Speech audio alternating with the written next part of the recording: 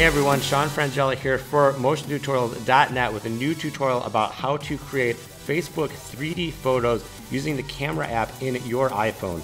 Now this is a somewhat new feature on Facebook that you can create by taking photos with portrait mode on the iPhone, and you do need an iPhone 7 or higher to be able to do this directly in this method.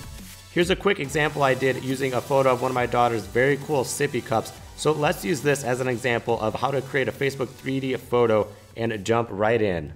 Open up the camera app and you want to switch to portrait mode. This is what allows you to take portrait mode photos on the iPhone, where you can change the lighting on a subject and put the background out of focus. This is what we'll use for the Facebook 3D photo. As you can see, you want to make sure you're at the right distance. You don't want to get too close or it'll give you that warning, and then you can start snapping photos. You can turn on the flash if you want, if you prefer that sort of look, and everything will still work properly when you take the photo. You can also change the color grade overlay settings in the camera app while you're taking the photo if you want to get a different look on your photo.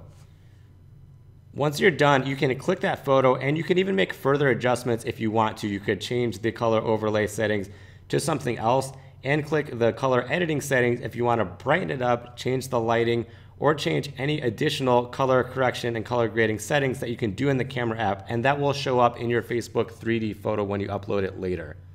From there, you're ready to post to Facebook, and you just need to open up the Facebook app, and you want to make sure to go to your profile to get all the extra settings for options like 3D photos.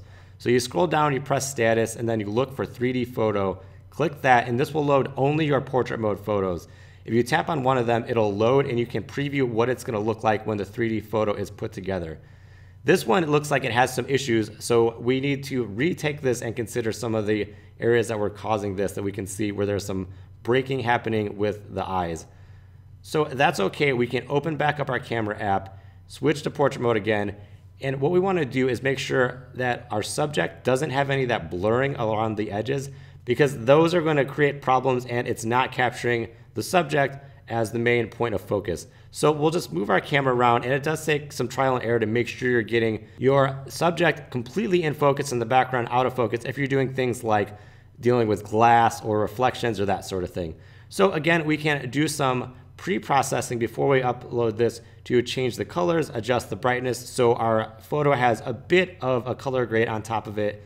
And if we want to do a check and make sure that this is working, we can go to edit and change the depth and the f-stop, and you can quickly see if it's breaking and not working and not capturing what you want in focus. So now let's head back over to Facebook, tap 3D photo, we'll take that new photo and do a new test, and we can move it around and take a look and see if it's working. So that looks pretty accurate to what I want to get, and it's good enough for what I want to do for Facebook. So I can go to post, type something out, whatever you want to put on your post, and once you're done, you can just click share, and it's going to process on your page, load that up, and as soon as that little bar is done, it's going to load as a 3D photo, and you can start to pan and tilt your phone around to see that effect.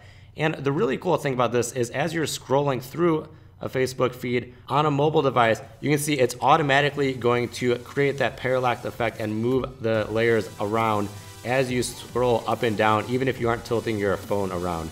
So it's a really cool new trick you can do with Facebook using photos taken in portrait mode on the iPhone.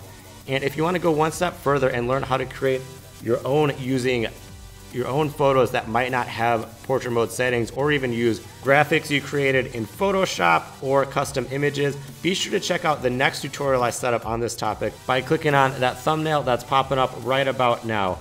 As always, thanks for watching, and be sure to check out the Facebook page at facebook.com/motiontutorials. And if you have any questions, you can hit me up on Twitter. I'm at Sean Frangella. And if you want to check out more tutorials, check out motiontutorials.net, where I have tons of tutorials on all sorts of topics in the motion graphics, 3D, and animation industry.